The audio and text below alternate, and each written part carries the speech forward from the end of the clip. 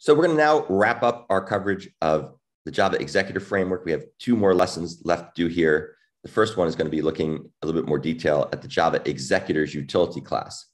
And I'll walk through some of the key methods in the Executors utility class and talk about how they're implemented.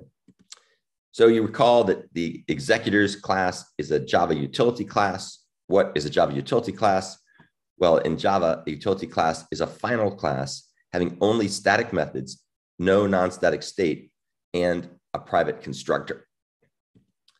It defines a bunch of utility methods that's used by various classes in the Executor framework. You can see here things like there's callable that converts a runnable into a callable, and so on and so forth. There's also a method called default thread factory, and so on. Here's a quick overview of the default thread factory. It sets new threads into a known state.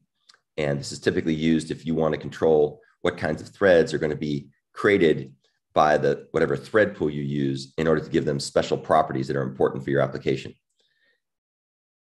The default thread factory is used by these factory methods. So new cache thread pool, new fixed thread pool, and new scheduled thread pool, they all use the default thread factory. If you don't like that, then you can customize what the thread pool does and the factory does, and you can have your own thread pool instead. And this is shown here. You can see that we have some other factory methods that use user-defined thread pool objects that can be passed by the thread pool factory methods in the Java Executors utility class.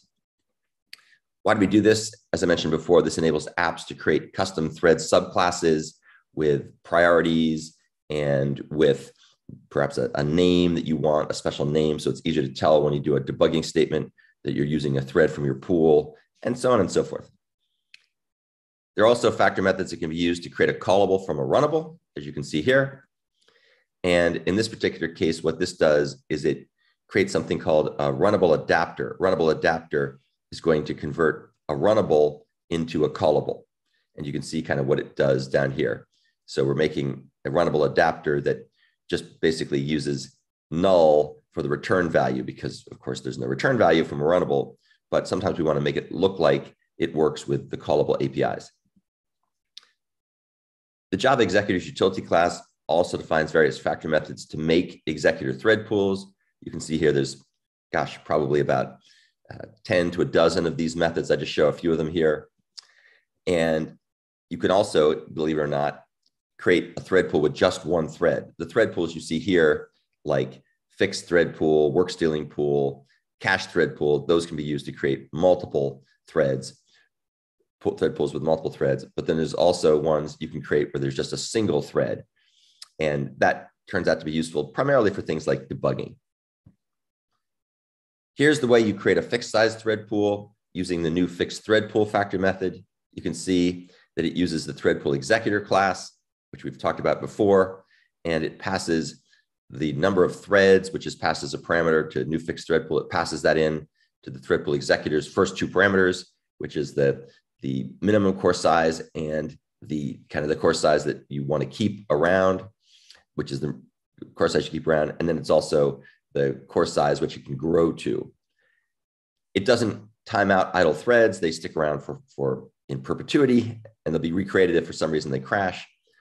Threads can block on a shared unbounded queue, as you can see here. And there's also a thread factory that's passed in that you can use to dictate what kind of threads are actually created by this fixed size thread pool. There's a variant of the new fixed thread pool that uses the default thread factory. There's also a method called new cache thread pool, which creates variable size thread pools. As you can see here, it doesn't take a size parameter.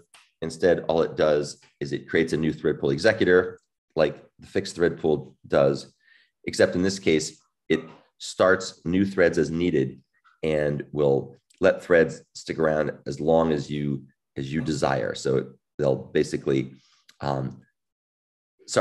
it goes up to a max value. So you can't create more than the max number of integer threads. That would be an astronomically large number, like 2 billion threads, which you probably wouldn't do anyway, but that's the max limit.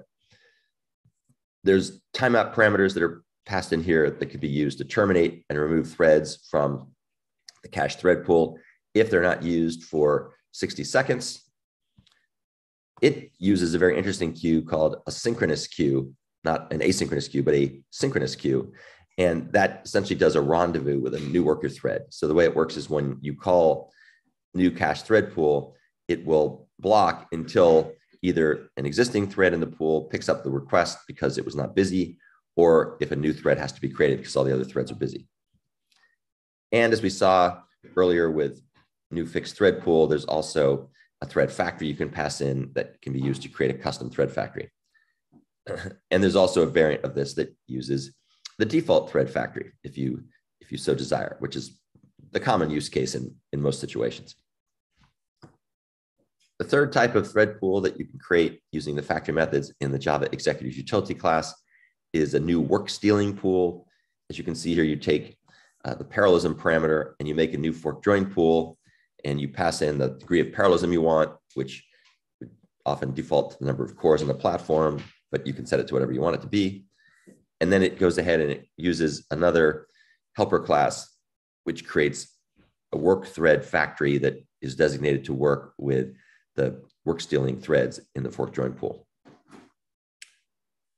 So that's the end of the overview of Java Executors utility class. We've used this throughout all the different assignments in order to create the appropriate type of thread pool under the